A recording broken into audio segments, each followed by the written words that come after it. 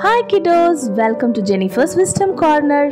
Today we are going to learn about plants and parts of the plants. Do you have a garden in your home? Okay, come, let's see what is happening in a garden. Plants are the living things like us. Plants need food to grow like us. Plants are living things like us, and plants need food to grow like us. How does a plant grow? The food that a plant needs to grow are water, soil, and sunlight.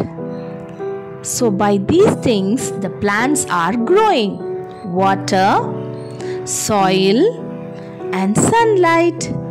The food that a plant needs to grow are water, soil, and sunlight. Let us see the parts of the plants.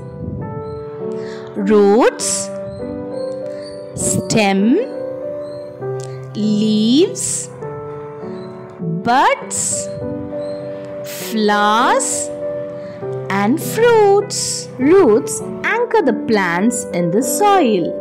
The stem helps the plant to stand upright. The leaves are the kitchen of the plant. A healthy plant produces buds, flowers, and fruits. Now, let us identify the parts of the plants. Shall we start? What is this? This is a root. What is this? This is a stem.